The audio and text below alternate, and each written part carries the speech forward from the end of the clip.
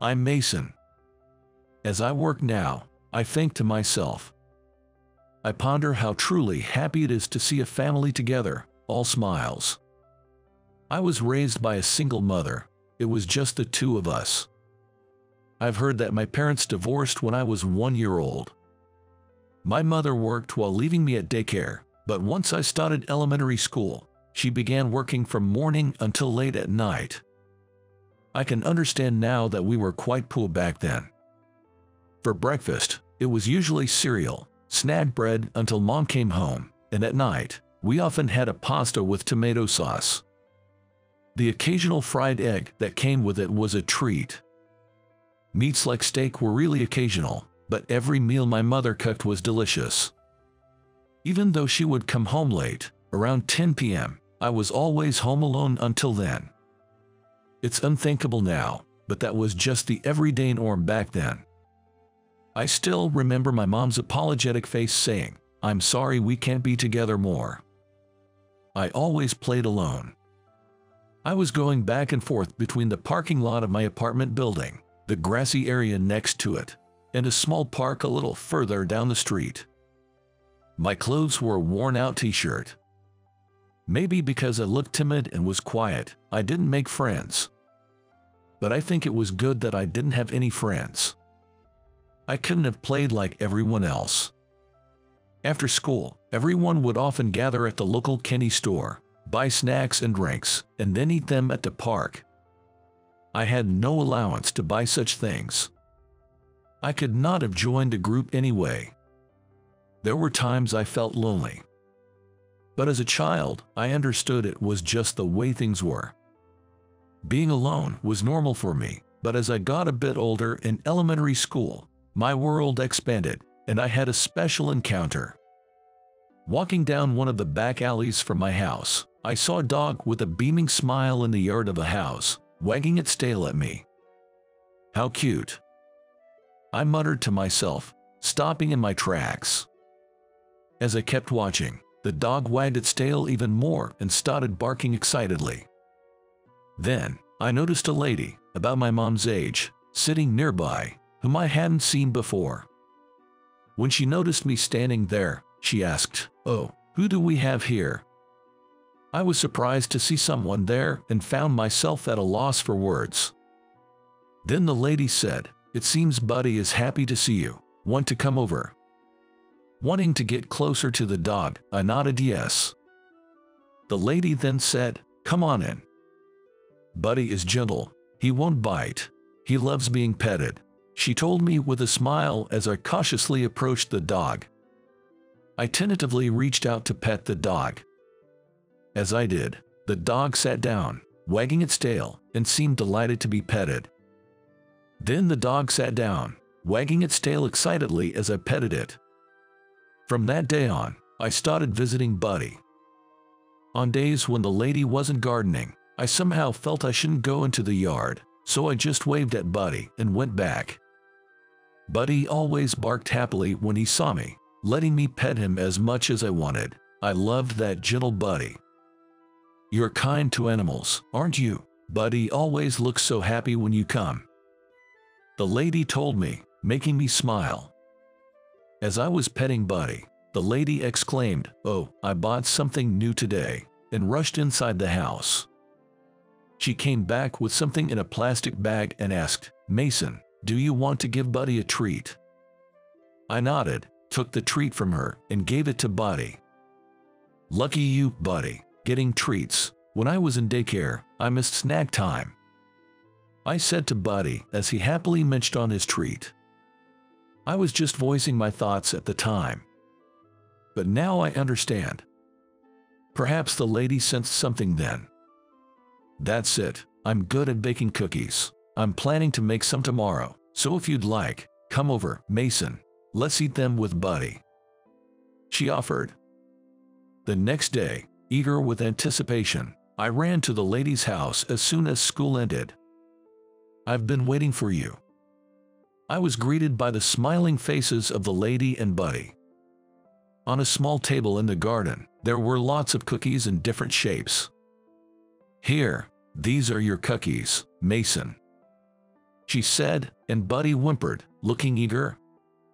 "Oh, Buddy's treats are over here. Let's all eat together." The lady had also prepared homemade apple juice. "They look so yummy, thank you." At the moment I tried a star-shaped cookie, a wave of sweetness flooded my mouth. "This is delicious. It's the first time I've had such tasty cookies," I exclaimed cheerfully. The lady smiled, saying, "I'm glad you like them," but tears were streaming down her face.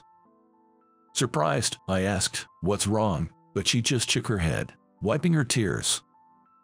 A bit later, the lady said, "I'm sorry for crying," and explained why she had been crying. She once had a child who had passed away as a baby. If the child had been alive, he would have been about my age. Just thinking about it made her cry, she explained. "There's been a lot of sadness in your life, too," I managed to say. "I've had my share of sadness, too, but I want to live happily with my mom someday. I'll grow up fast and work to support her because she's working so hard right now. I want to earn a lot of money when I got a job. I'm wondering how I can do that." I found myself saying what I was thinking, probably because she told me what was on her mind. Despite my sudden outburst, the lady seriously considered my question. "Well, until you grow up, the best thing you can do is study hard. By doing that, when you get older, you'll have a lot of job options to choose from. From there, you can find a job that pays well. But remember, it's important to find a job you love. That's crucial," she advised. From that day on, I worked hard at my studies. When I faced a difficult problem at homework, the lady always helped me. I would peek into her garden every day, and if she was there, I'd drop by. For me, who had no friends, spending time with a lady and Buddy was a great joy, but that warm time didn't last forever. One night, while studying at home and waiting for my mom, the phone rang. The calls I usually get at night are only from my mom saying, "I'm on my way home," but that day, the call came earlier than usual. Curious, I answered the phone. It was from a woman I didn't know. After confirming my name, she said, "Stay home, I'll be there soon," and hung up before I could reply. Soon after, the woman from the call arrived. She worked with my mom. But what she said next left me in disbelief. "Your mom has collapsed. Let's go to the hospital together." With that woman, I headed to the hospital. Arriving at the hospital and sitting on a long bench in the waiting area, a doctor came out of the treatment room. "Where's Mom?" When I asked, the doctor squatted down to make eye contact and said, "It seems your mom has collapsed from exhaustion. She must have worked very hard, so let's let her rest quietly for now." That's what he said. He didn't say it in so many words, but I somehow understood what it meant at that moment. My mother had passed away from overwork. After that, I was taken by strangers and put into temporary care. A few days later, people claiming to be my grandparents appeared. They were strangers to me because I had never met them before. I don't know how they were contacted, but it seemed there had been some estrangement between them and my mom. "We are your mom's parents. Let's live together at our place from now on." The person claiming to be my grandfather said this with a bright smile. Though I was scared to suddenly live with strangers, I, who understood nothing, could only nod in agreement. After my mother's funeral, the day to move came. My grandparents and I were moving boxes into the car. "It's time to say goodbye to this place." That's when I suddenly remembered the lady and Buddy. I have to say goodbye properly. "Grandpa, please wait, just a moment."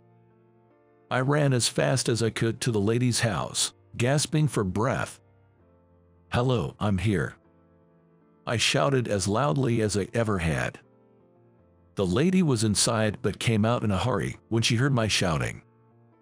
I told her about my mother's passing and that I had to go live with my grandparents now. "Take care."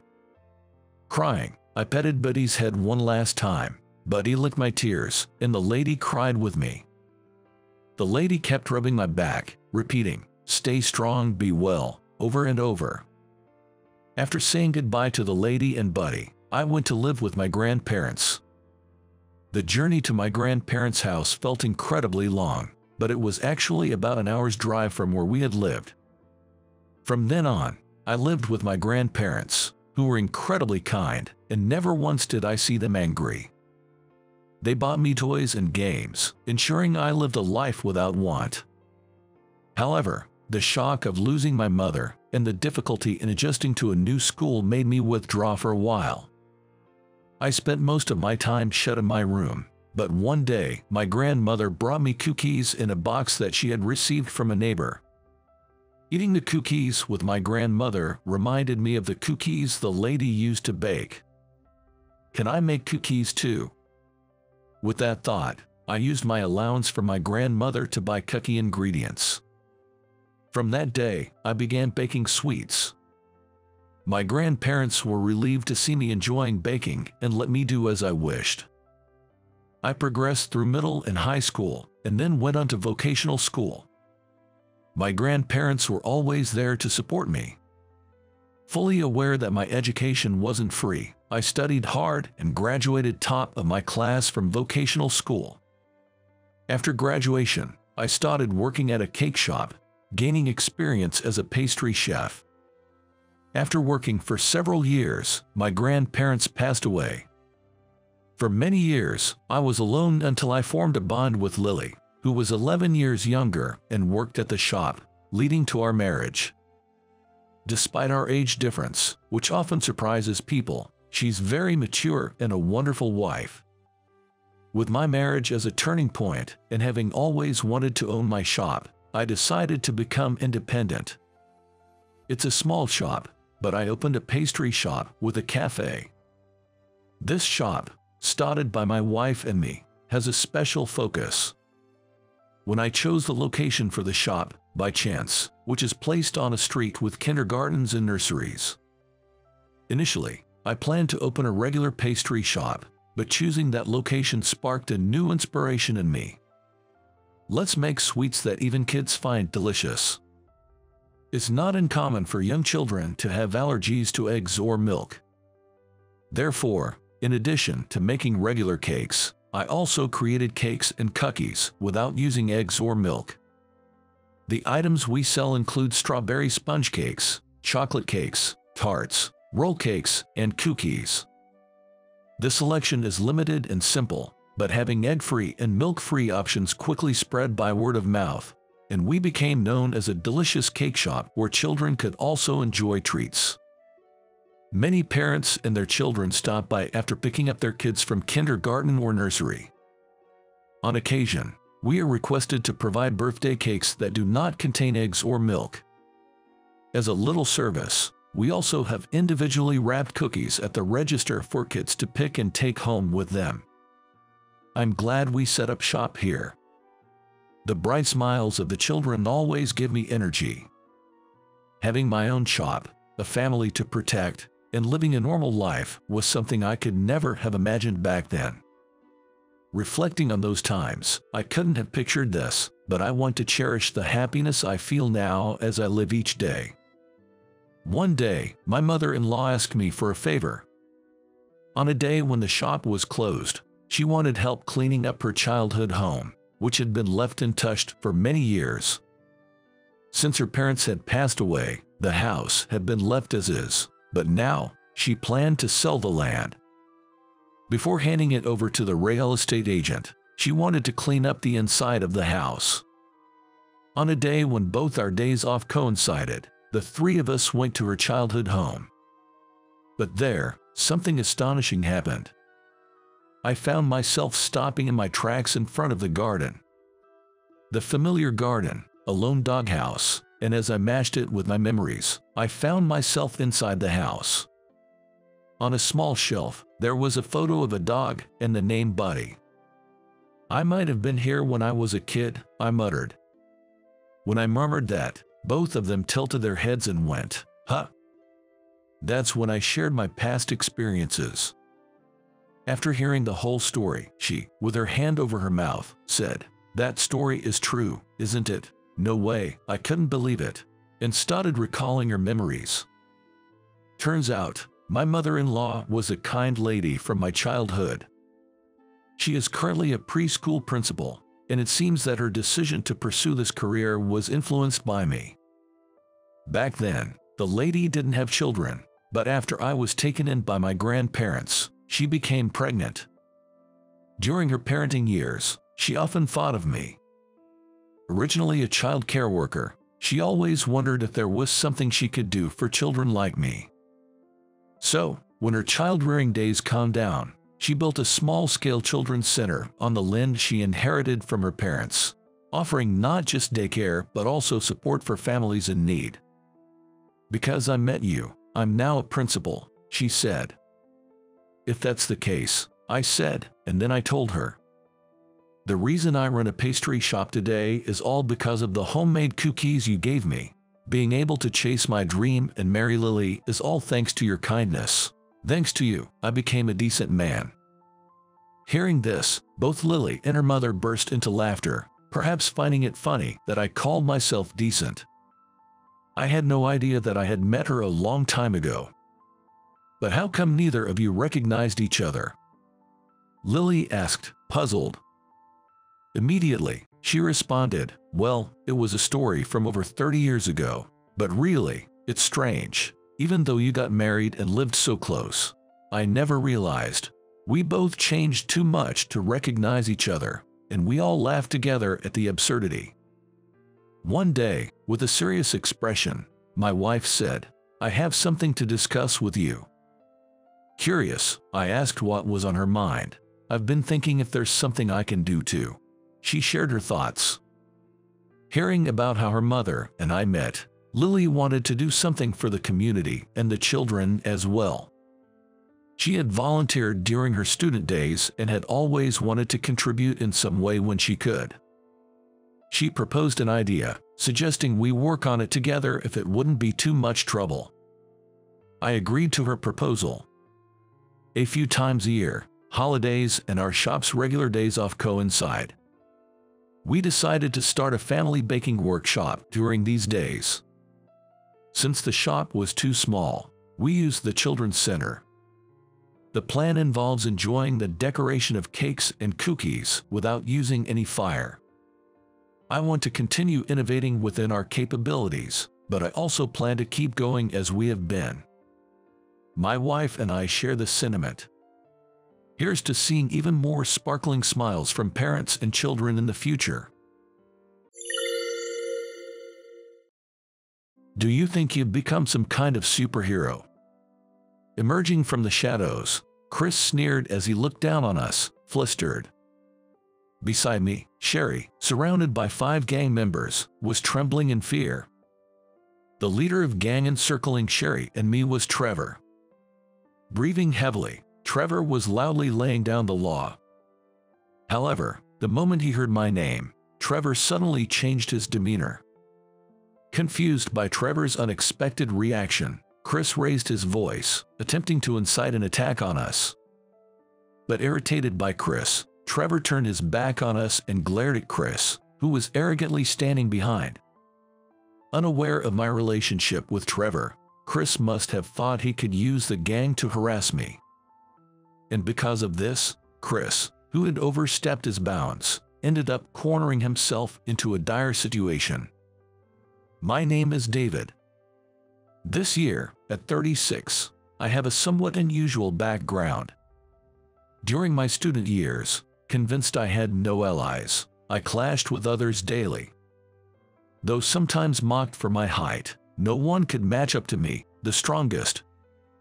Of course, I've had some trouble with the law.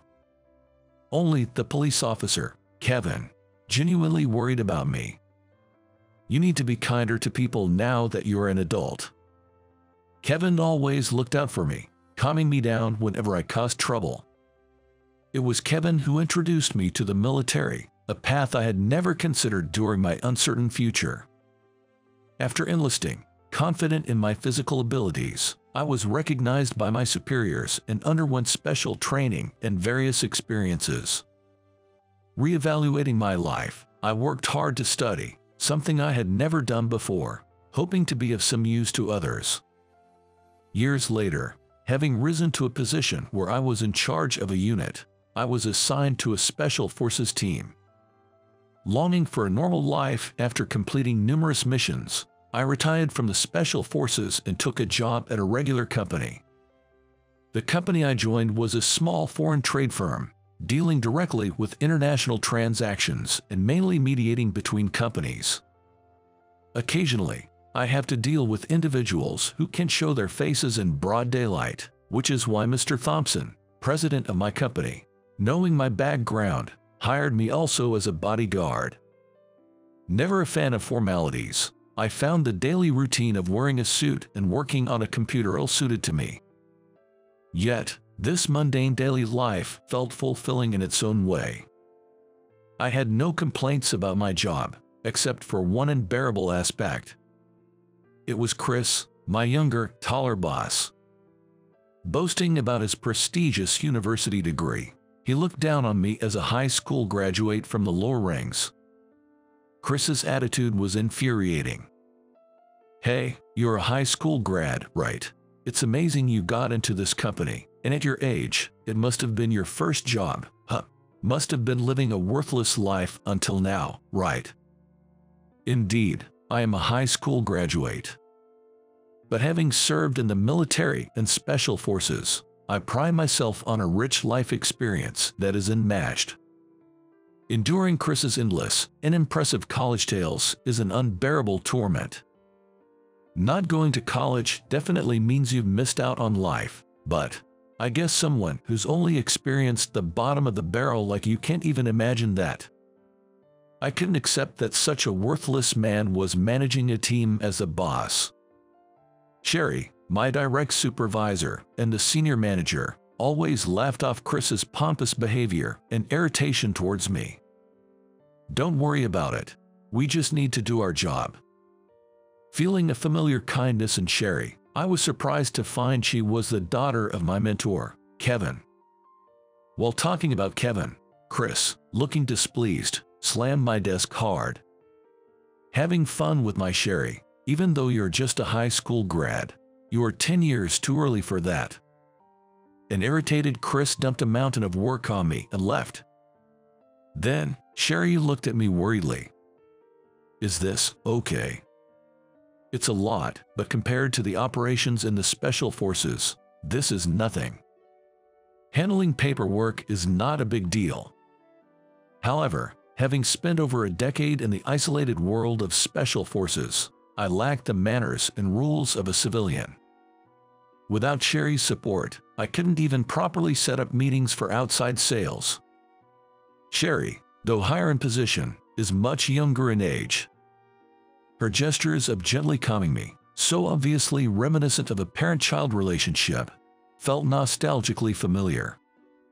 And every time Sherry joined me on outside visits, Chris would glare at me with jealous rage, grinding his teeth. It was obvious to anyone who saw it, Chris had set his sights on Sherry. Indeed, Sherry, with her beautiful looks and bright personality, was well regarded by the staff and an incredibly attractive woman. Sherry, uncomfortable with his advances, tried to keep her distance, but Chris, undeterred, would seize any opportunity to approach her and invite it. "Sherry, I found a great place. Let's go out for dinner, just the two of us tonight." Unable to bear it any longer, I grabbed Chris's hand as he attempted to touch a distressed Sherry. "Ouch, what are you doing? Can't you see Sherry is troubled? And lately, touching a woman without consent is a big issue, isn't it? Do you even know who you're talking to? Unlike bottom-ring employees like you, I'm a manager." Chris boasted arrogantly, as if his position as a manager justified his behavior. To me, it didn't matter what position he held. Sherry was the daughter of my mentor, and if she was in trouble, it was only right to help her. Chris tried to shake off my hand and landed a strong punch to my stomach, but such an attack hardly made an impact on my trained body. I feigned pain to appease him, and Chris sneered at me triumphantly.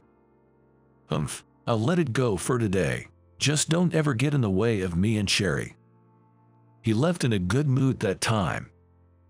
But to protect Sherry, I continued to interfere with Chris's tyranny time and again. Then, one day, I was suddenly summoned by the department head, Alex. It seemed Chris had been feeding Alex all sorts of stories. Although I couldn't agree with being reprimanded, I kept apologizing. Unlike Sherry, who came to console me after the lecture, Chris came to gloat. "After all, a useless person like you is just dead weight to the company. Just quit already." Causing trouble here would only burden Sherry and Mr. Thompson, who had hired me.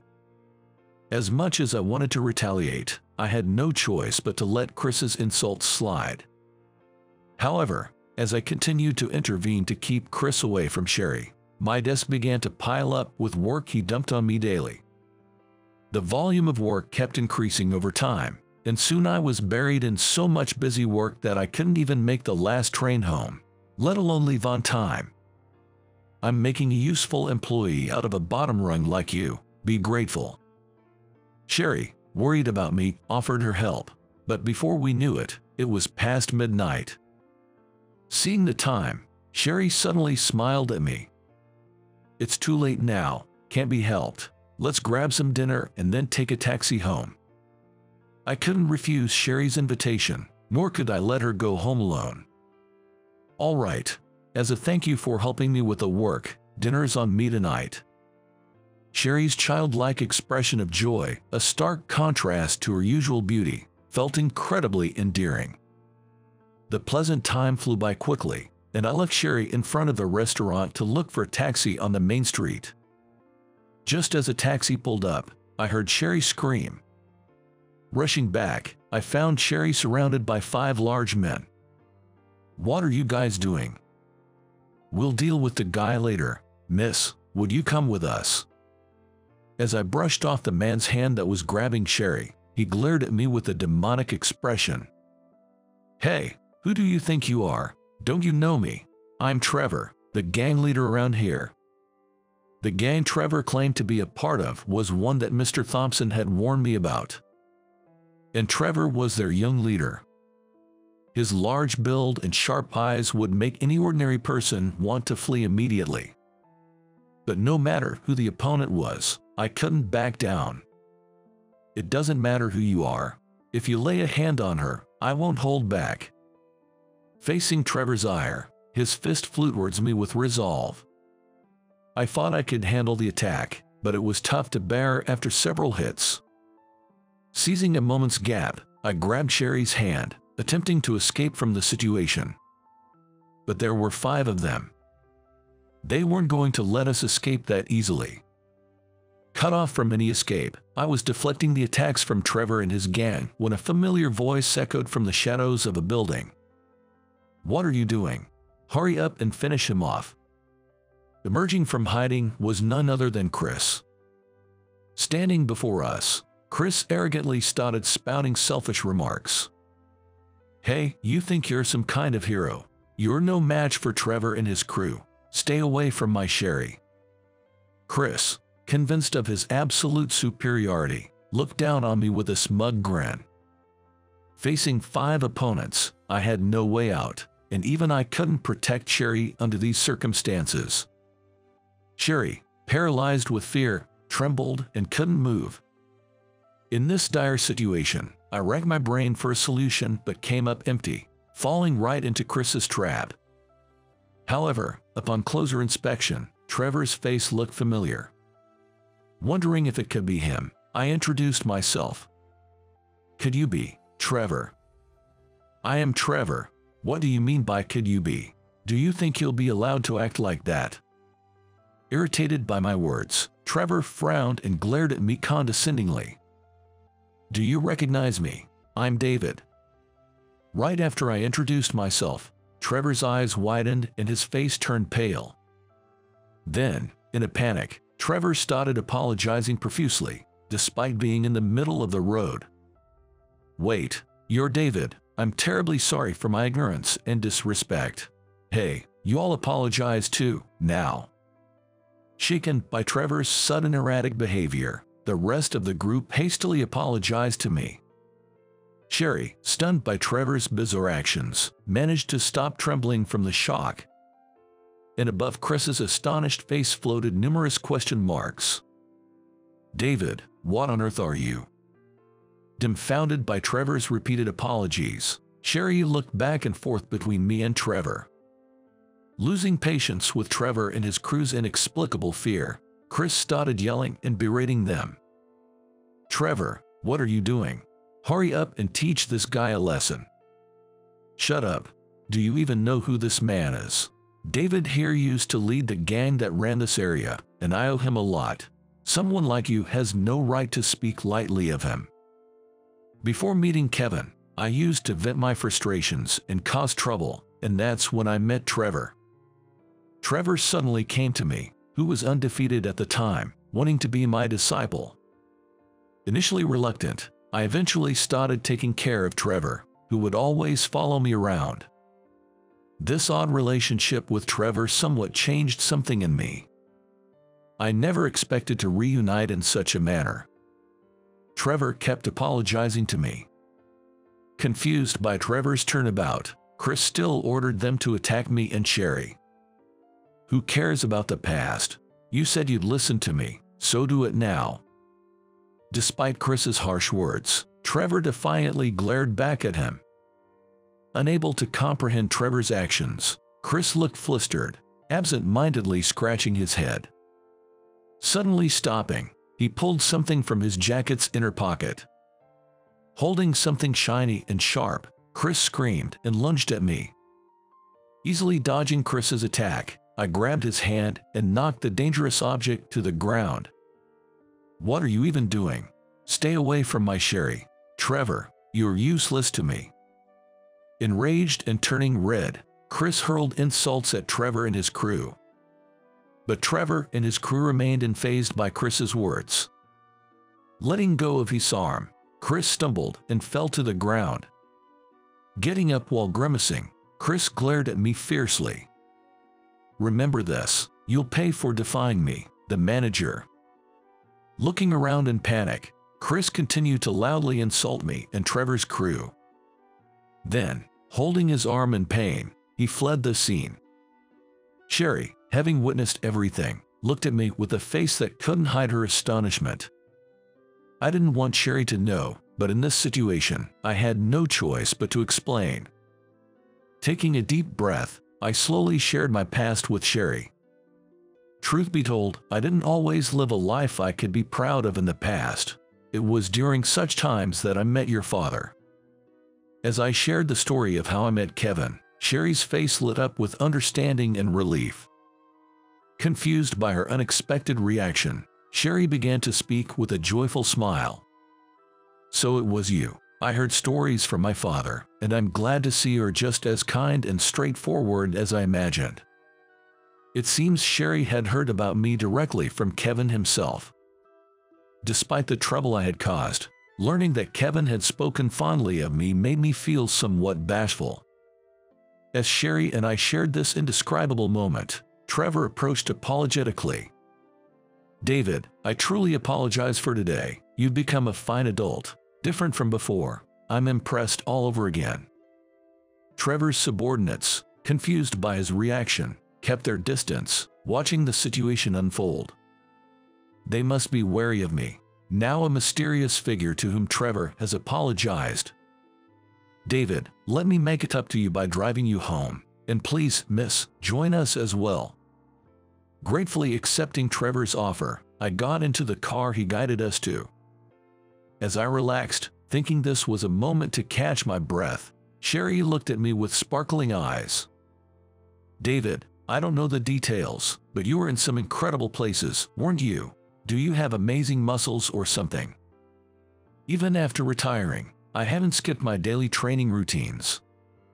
With a body fat percentage of 5%, my physique, maintained through consistent training and exercise, even after my special forces days, is indeed extraordinary.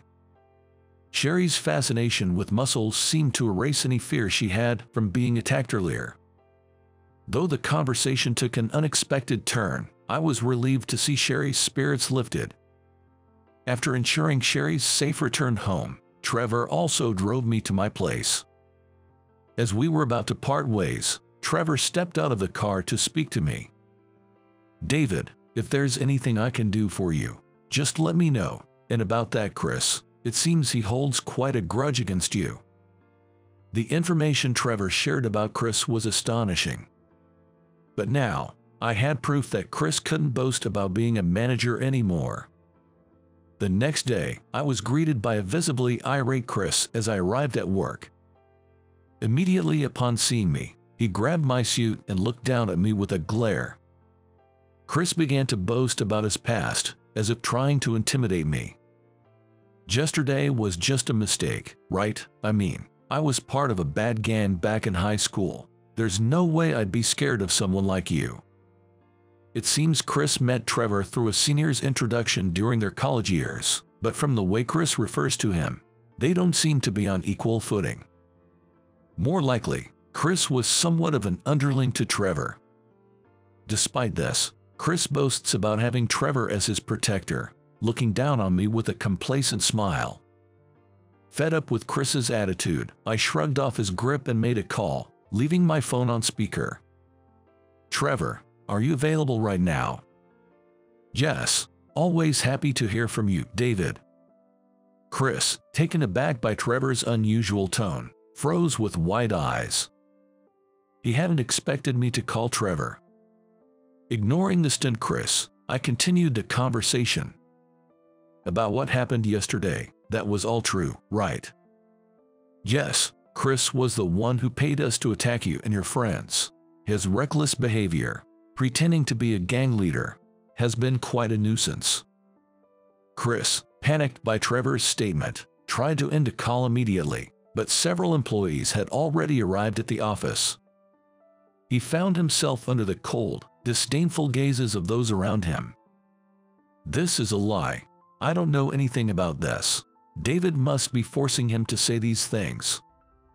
As Trevor continued to expose Chris's actions, Chris turned pale, covered his ears, and collapsed to his knees.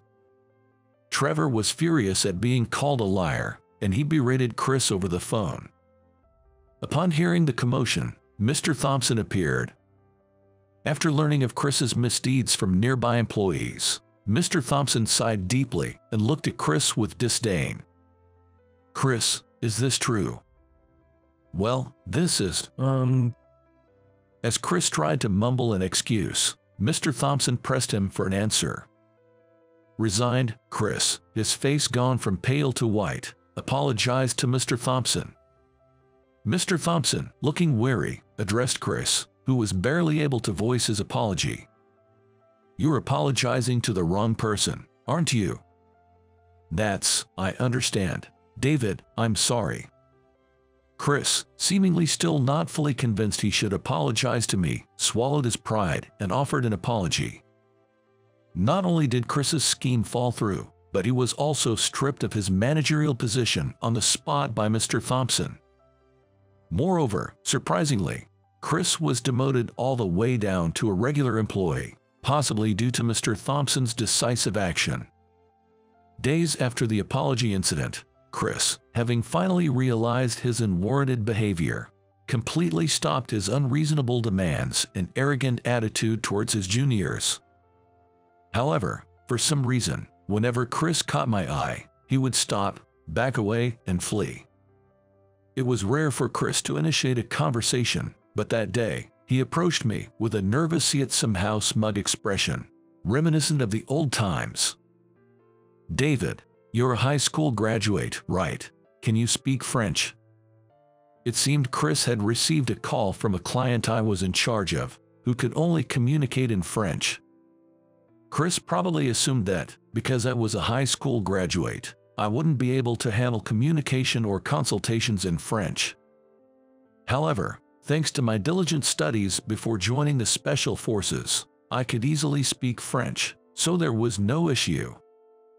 After smoothly concluding the discussion with the client, The surrounding employees looked at me with admiration, leaving Chris dumbfounded. Speaking French was nothing out of the ordinary for someone with my special forces background, but it seemed to have taken everyone else by surprise. Isn't this normal? No. Did I do something strange again? For me, who had spent a significant amount of time abroad, such skills were to be expected. Apparently, Chris, who had always boasted about his education and acted superior, was known among the employees as an incompetent college graduate due to his lack of French proficiency. Indeed, Chris's attempt at speaking French over the phone was barely coherent. I managed to understand only that he desperately wanted me to take over the call.